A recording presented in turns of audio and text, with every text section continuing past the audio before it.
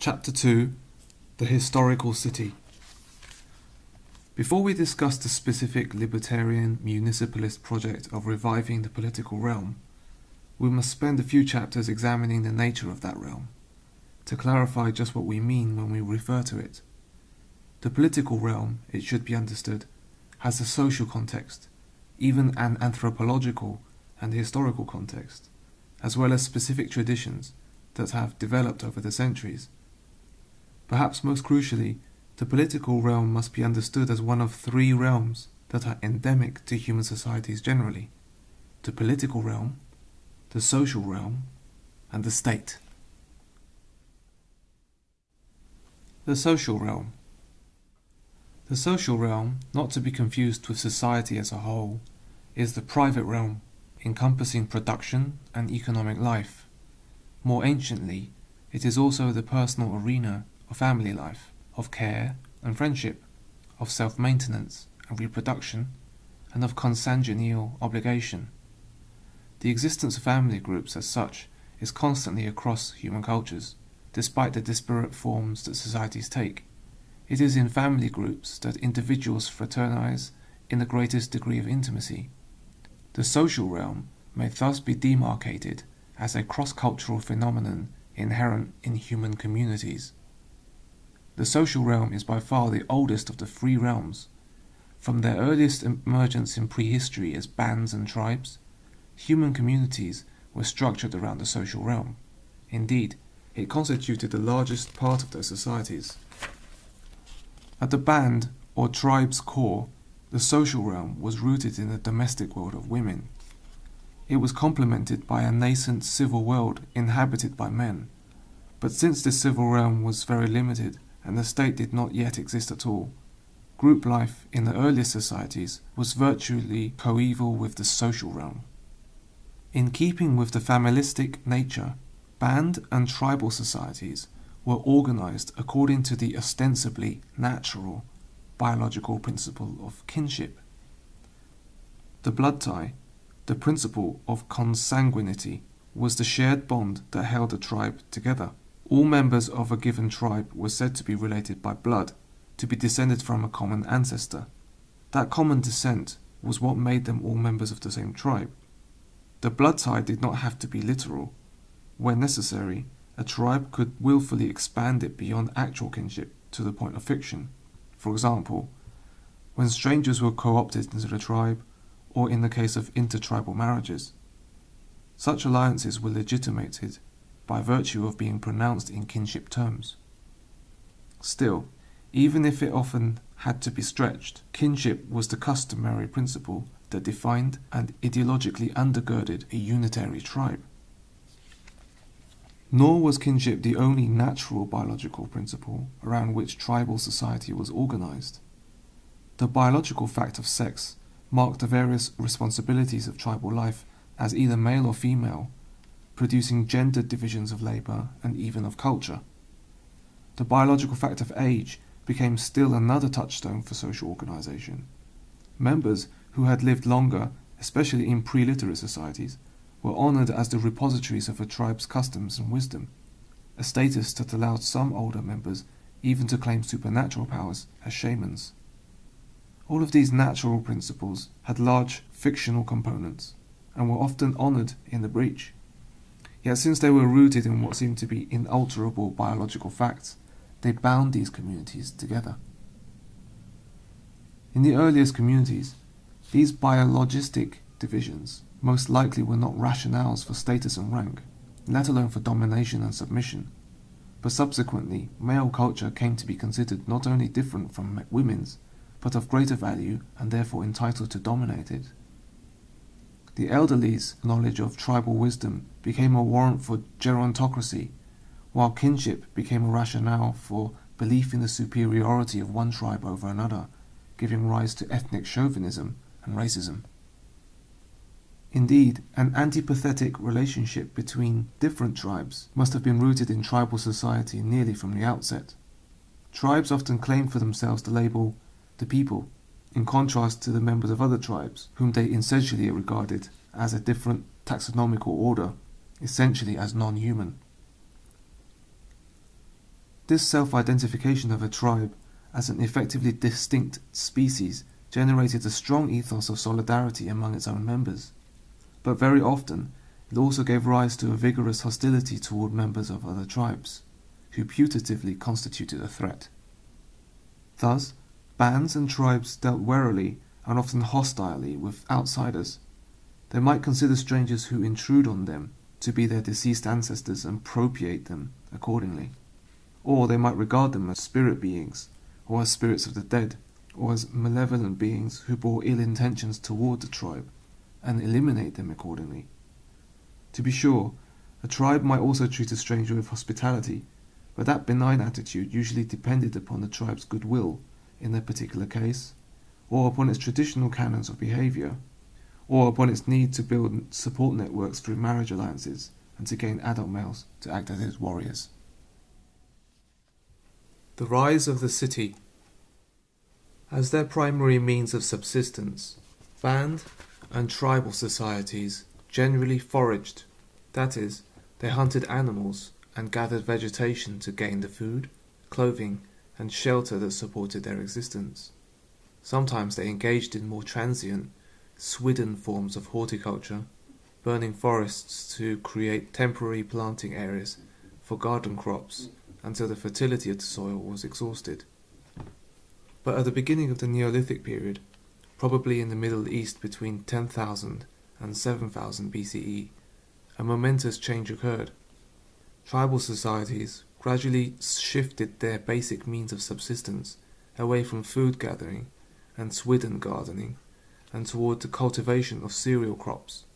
That is, instead of moving around to obtain food from relatively transient sources, tribespeople settled down into stable, even permanent villages and systematically cultivated grain and domesticated animals.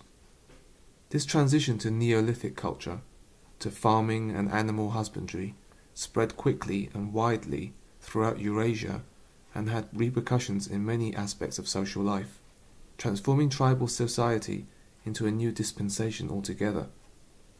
Grain being less perishable than meat and vegetation, supplies of food could now be held in reserve, in storage, which made it possible for some members of the tribe to control the distribution of food supply. A fraction of the members thus became owners of property and ultimately of wealth, giving rise to class formations. Classes, in turn, exacerbated the hierarchical stratifications that had already existed. As large-scale farming, particularly with animal husbandry, emerged, it was largely men's work and its fruits were their property, creating patriarchal societies that gave supremacy to men and male values. The priests that replaced shamans, in turn, demanded grain as tribute to the gods and added institutional muscle to their predecessors' less formal and more ephemeral spiritualistic claims. But for our purposes, the most important consequence of the shift to farming was what V. Gordon Childe called the urban revolution. Some of the village settlements, established by Neolithic farmers, grew larger to become towns, and some of these towns developed further into cities, large permanent settlements in which the residents did not provide their own food, but depended on grain imported from the countryside. For the residents of these cities, life was structured less around kinship than around residential propinquity and shared vocational activities. People lived alongside each other without necessarily being kin, ultimately without even knowing each other. In time, an outsider or stranger could join a community in the city simply by living there and bringing his or her labour to it, without having to marry into it or be recruited as a warrior. In fact, from a tribal viewpoint, a city was a place where nearly everyone whom a person encountered might well be a stranger. To be sure, within early cities as in cities today, many people who were related to one another by clan affiliation chose to live in the same neighbourhoods as their kin, or as a result of ethnic discrimination were forced to do so regardless of their will. But the crucial point is that slowly, as city living became a way of life, kinship ties diminished as a principle of social organisation and gave way to new ones. Lacking a shared ethnicity, people who were living side by side gradually came to see each other, not through the prism of tribal membership, but through the prisms of residence and vocation, status and property, as craftspeople or wealthy vendors, as nobles or priests. Regardless of the specific category, the particularistic fetters that had locked people's forebears into tribal parochialism and intertribal feuds had been loosened. No longer were people of a shared genealogical background constrained to think of themselves as the human beings, and others as real or potentially hostile strangers. Ethnic prejudices persisted, to be sure, but in ever more diluted form than in tribal times, when ethnic difference alone could be a license even to murder an outsider. The new social order transformed people from tribal folk into heterogeneous and potentially cosmopolitan city dwellers. The city, in effect, nudged aside genealogy in favor of a more ecumenical humanitas, or common humanity, as a basic principle of social organization, and initiated the momentous process of creating human universality. As such, the transition to city life was as revolutionary as the agricultural revolution had been, and as several millennia later, the Industrial Revolution would prove to be. The emergence of the political realm. To be sure, these heterogeneous cities were anything but egalitarian paradises. On the contrary, the social relations that first replaced kinship were based on status groups, classes, and military and religious hierarchies, as well as gender stratification. Ruling elites dominated the ordinary people who laboured to provide them with goods, as well as mandatory military service. Priesthoods gained vast powers as a result of the era's ignorance of natural phenomena. Early cities were often temple cities, nor were cities any more tribes, immune to brutal periods of warfare. Despite these tyrannies, the urban revolution opened to history the starting possibility that free and egalitarian communities could also exist, and that people, once they recognized their common humanity, could order themselves according to rational and ethical standards. The rise of the city, in effect, inaugurated the development of the political realm. It was the existence of shared concerns and public spaces held in common by inter-ethnic communities in the city that made this development possible. Once they passed outside the walls of their private homes, that is, once they left the social realm, the stranger-residents of a city entered streets, squares, commons, and places of public accommodation, all of them places where they could interact with one another. Here, buying and selling took place, and here also men and women could socialize. They could exchange news of general interest and discuss common concerns. The surface of walls could become places for public announcements and news. Pageants and religious festivals could line the streets. Thus, public spaces came into being of the city, spaces that could potentially be set aside for civic purposes and political activity. The Athenian polis made the earliest leap of transforming such public spaces into political arenas. Despite the persistence of ethnic fictions, slavery, and gender domination there, the polis defined and concretized the political realm as the arena of direct, democratic self-management. It also opened the historical possibility for political freedom, that is, the positive freedom of a community as a whole, with which individual liberties are tightly interwoven. We will have more to say about the polis presently. Suffice it to observe here that after its demise, direct democracy was submerged by the Alexandrian and Roman empires. Some of its features were appropriated for imperial propaganda, but its substance as a self-conscious program was all but destroyed. Centuries after the fall of Rome, however, the idea of civic freedom was revived when a number of towns in the Po Valley and Flanders began to seek local autonomy from their ecclesiastical and temporal masters. These medieval communes shortly demanded civic liberties, including freedoms to make their own laws and create their own secular courts and forms of civic administration. As in the Athenian polis, citizens in these communes came to manage their affairs according to their own secular criteria, not those of the elites that would rule them. In so doing, they revived the Hellenic tradition of the city as a locus of self-management and freedom. Embedded in an authoritarian feudal society, it is no wonder that one medieval Germanic adage had it, quote, "City air makes free," unquote.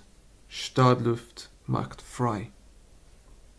By no means, of course, did social inequality and ethnic hostility vanish with the rise of the political realm, any more than it had vanished with the rise of the city.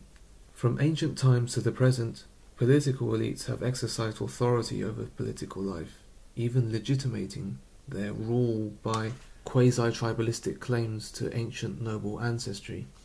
In ancient Athens, as we have already seen, the polis was poisoned by slavery, patriarchalism, class rule, and imperialism.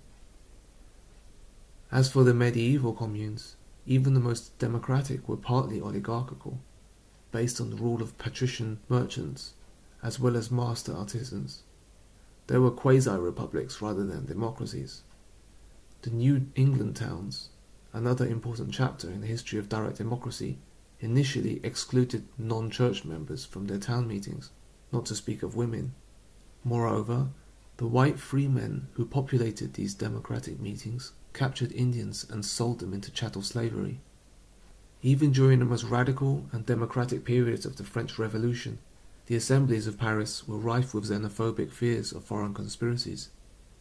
Yet many of these failings were characteristic not merely of a given democratic moment in history, but of the entire era of which it was part. Looking back from a distance of 2,400 years, we may now judge patriarchy and slavery to be repellent and inhuman, but Athens could hardly be expected to have risen above those basic features of ancient Mediterranean society as a whole.